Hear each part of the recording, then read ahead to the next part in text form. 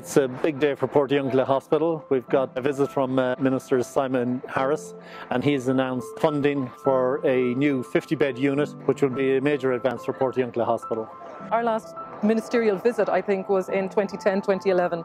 So this is a big deal. So this is a follow-on from our meeting that we held in September, and it was down to the pact that I negotiated, I suppose, as an independent councillor with Fine Gael. So we asked that we would have a senior meeting with the Minister of Health involving our senior clinical team. That delegation visited in September. They were following up on a project they've been working on since 2012. Planning was in place for this 50-bed unit since September 2016.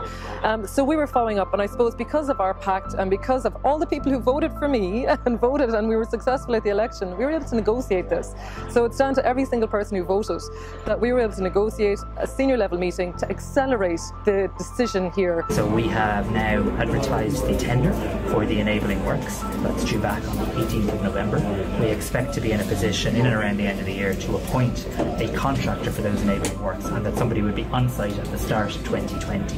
I'm told that there's roughly 6 to 9 months of work in the enabling works, and what my colleagues have asked me is to make sure that during that time we're ready to go ahead with the substantive works. So I expect the new 50-bed ward block here in Portiuncula to open in 2022. It's going to be attached to the theatre block, which is just over here, so it'll be on a greenfield site just behind this theatre block here, and it'll be clearly attached to the hospital. This will be a major advance for the patients in Portiuncula Hospital, where instead of being in multi-bed 4 or 6-bed units, they will have single ensuite rooms. The quality of these are right up with the best modern patient accommodation that is available anywhere. This is a great hospital with really excellent staff and quite an incredible community spirit, actually. I've been to an awful lot of hospitals. When you walk around this hospital, you really are struck by the pride that staff, patients and the community have in the hospital.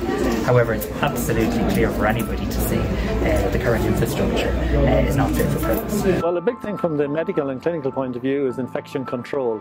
Clearly, if patients are sharing toilet facilities, infection is a real problem. It will also be important for patients from the point of view of privacy and peace and quiet to aid recovery from serious illness or surgery. They also have the question of patient-doctor confidentiality and receiving information privately, and also patient dignity, and especially at end of life, which is so important for patients and their families. The key point is that we cannot and will not tolerate any further delays in terms of the delivery of this really urgent 50-bedded replacement block, along with lift replacement and fire safety works.